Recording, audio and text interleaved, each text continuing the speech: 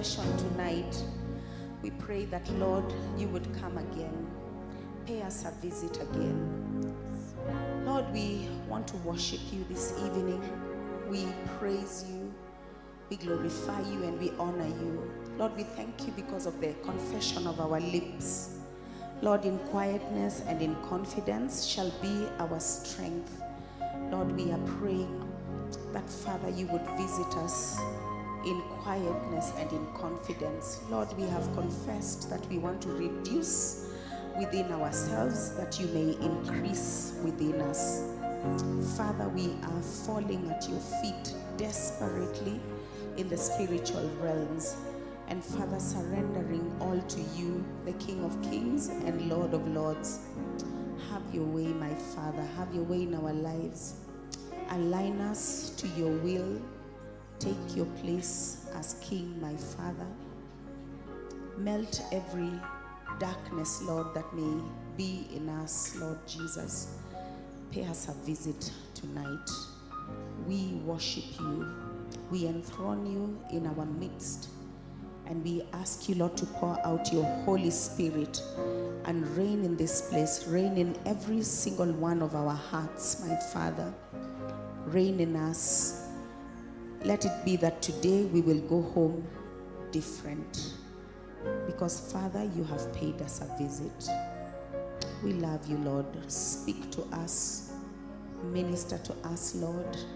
Even as we are preparing to just hear the word that you have prepared for us, we are just praying that, Lord, you prepare each one's heart, Lord, to hear from you, to listen to you, to connect with you. And Father, we are praying that you minister to every single one of us individually, Lord, meeting us at our points of need. We pray all this in Jesus' name. Amen. Praise the Lord. Amen. Praise him again. Yeah, I'd like to welcome you again for today's Ignite service. And today we just want to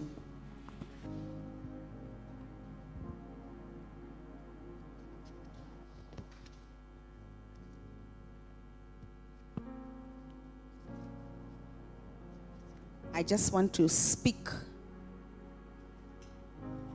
on a topic here to do with growing in our character and growing in worship. Praise God.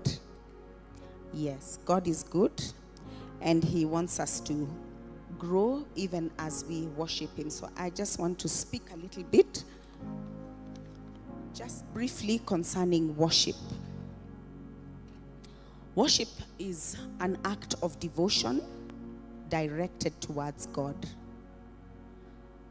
Worship is not an emotion, but rather more of a recognition of God.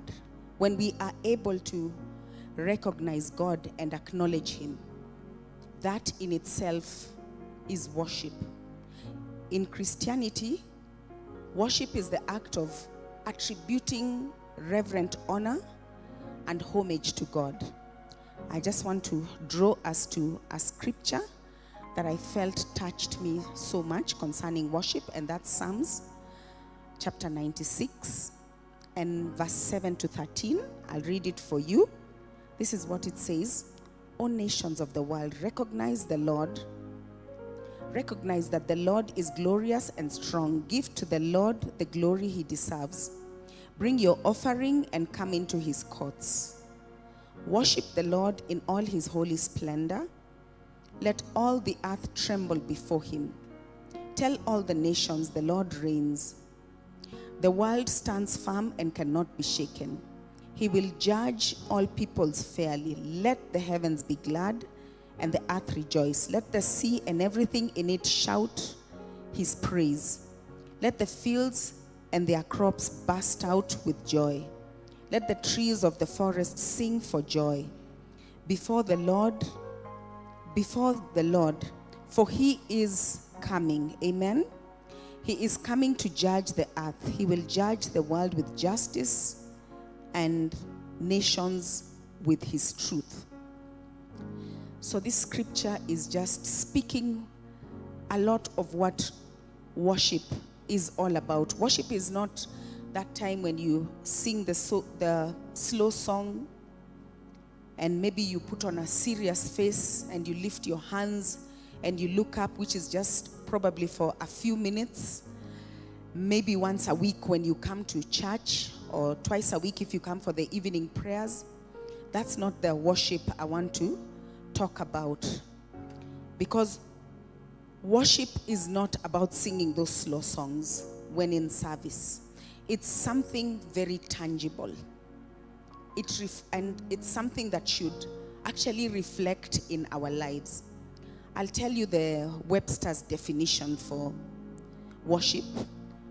This is how Webster's dictionary puts it. It says, worship is honor with extravagant love and extreme submission. So for us to grow in worship and in our character, it's actually about a choice. It's a choice we have to make.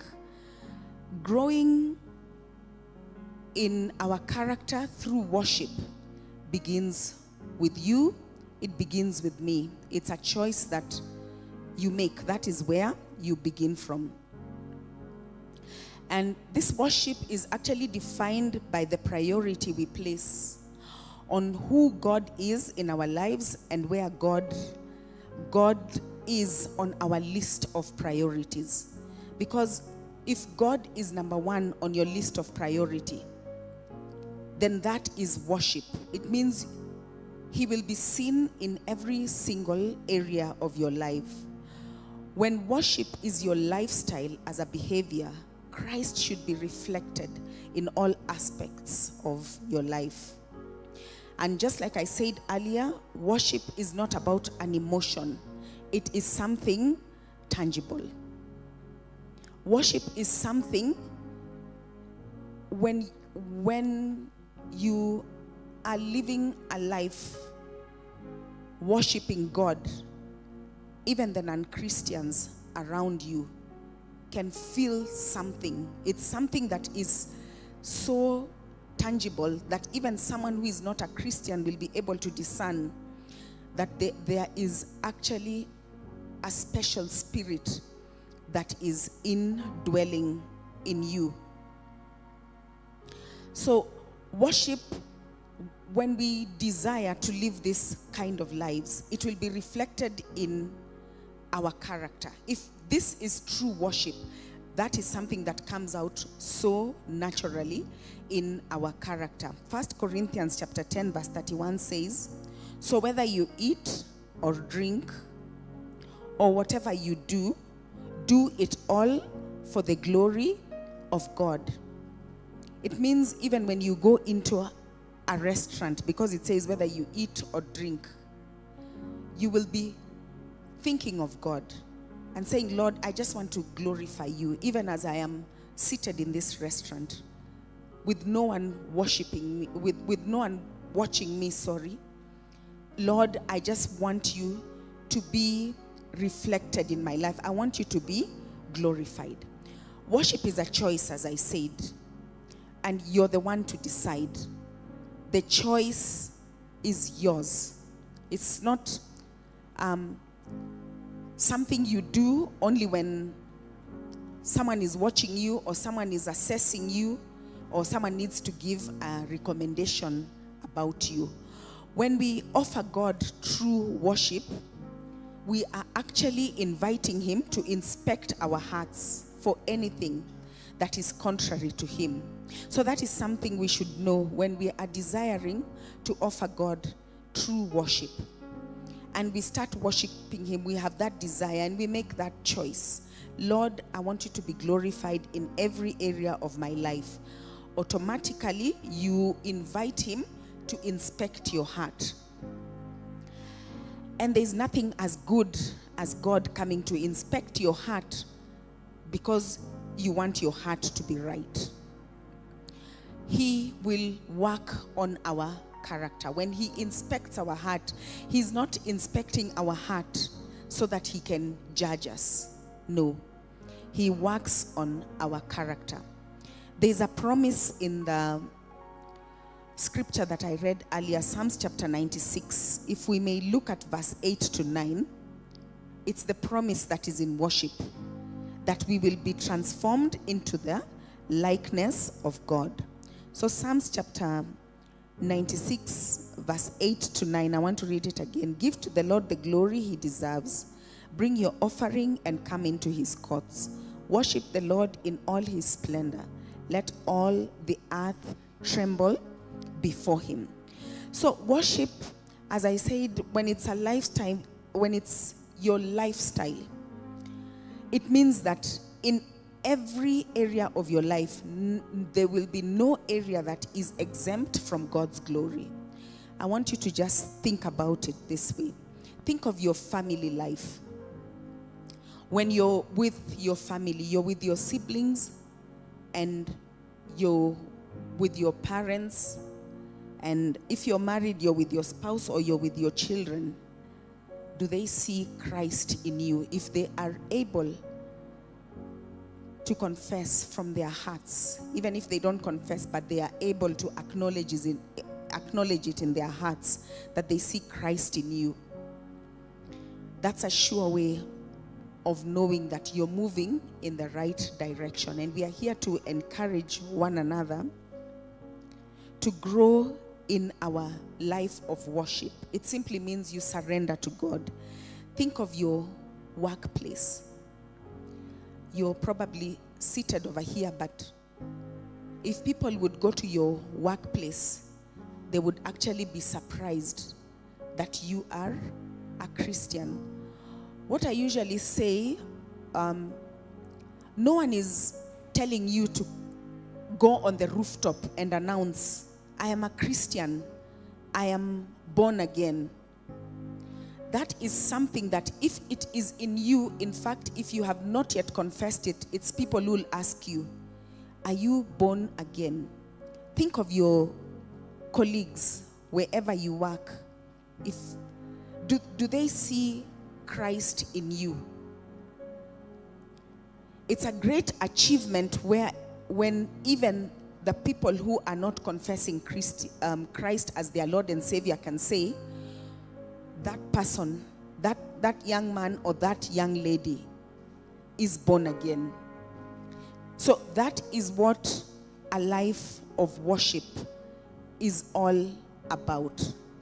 When we choose that in every area God is gonna be glorified. When you are with friends, are they able to tell there's a different spirit at work in this young man or this young woman in the market? And for worship to be reflected in our character, it means that we are God conscious in whatever we do or we say or we think. Basically, every aspect of our lives, in the little things and in the big things, we should remain God conscious.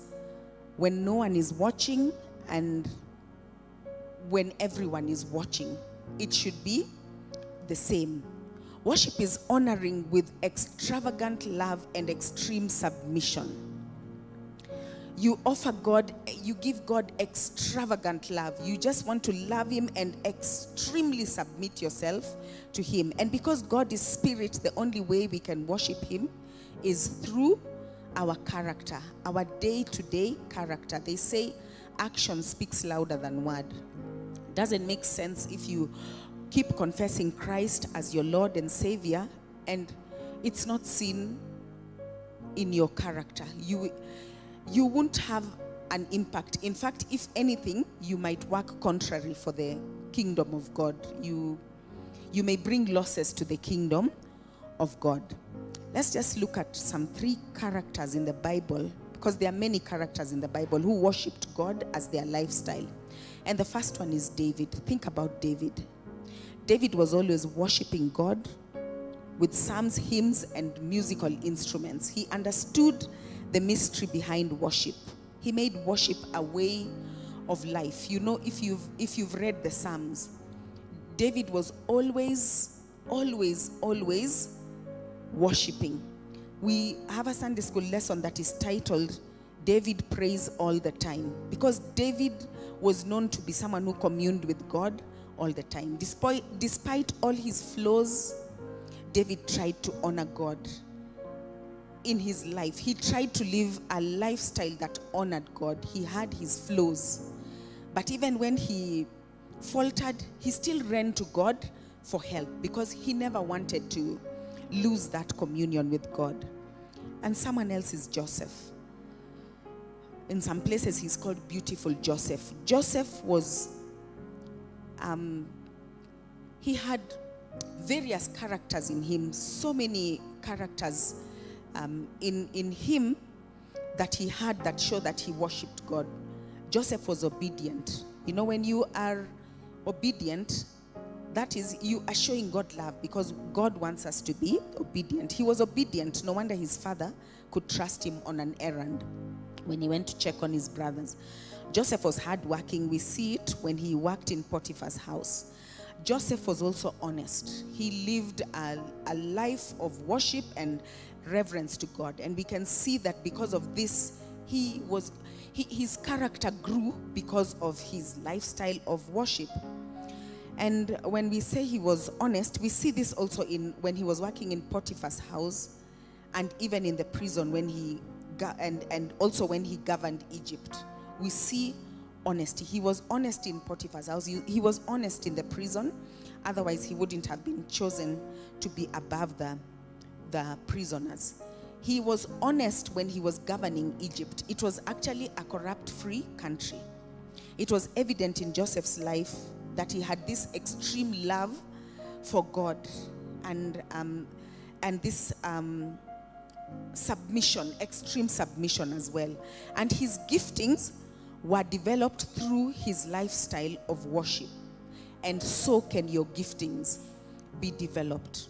When you choose, as I said earlier, it all has to do with a choice. When you choose, your gifts can also be, God can also bring up your gifts, and your gifts can be developed just by your decision to live a lifestyle of worship. And one thing that should be very evident in the lifestyle of worship is integrity. Integrity is simply doing the right thing no matter who is watching or who is not watching, who is there with you or who is not there with you. Integrity simply means even when you are on a matatu in another town, there's probably no chance of anyone knowing you're a Christian, but you have not paid your fare. Do you have integrity enough to tell the conductor, I have not paid my fare? So despite what Joseph went through, Joseph's actions showed that he was confident in God. And throughout Joseph's life, he feared God all the time. He resisted Potiphar's wife's advances. We see it in Genesis chapter 39. Joseph knew pretty well that God was watching, and he, Joseph, chose to demonstrate extravagant love for God and extreme submission. Genesis chapter 39 verse 9 says, how then could I do such an immoral thing and sin against God? It wasn't even about Potiphar. Him saying no, it wasn't about Potiphar. Bottom line was, it was all about God. And lastly, it's Jesus. Jesus knew the extent to which God adores and loves to be worshipped. Jesus did worship God. Jesus wasn't really found singing songs and hymns and psalms like David, but we know the life of Jesus, and it's found in the gospel, in all the gospels, and that is a life of worshiping God. So in conclusion, I just want to remind you that it's a choice. It's just a choice you need to make. And if you mean it from your heart, God is going to work in you, and you are going to live a lifestyle that is worship to God. And that way you are going to grow. You automatically are going to grow in your character. And so I just want to make a call. You're probably seated there and you're thinking, I think I need to grow in my character. I need to live a life that worships God. But then the truth is, if you don't have Jesus in your heart as your Lord and Savior, you can't do this. You don't have the ability to do it, because it's not something we can do on our own. We need Jesus to do it. And so I'm just calling out to you, if you would like to receive Jesus to be your Lord and Savior, you can just show me by lifting your hands up. And after this, we will pray with you and just lead you and guide you on how to have a personal walk and relationship with Jesus. So you can just raise your hand if you're yet to make this decision in your life.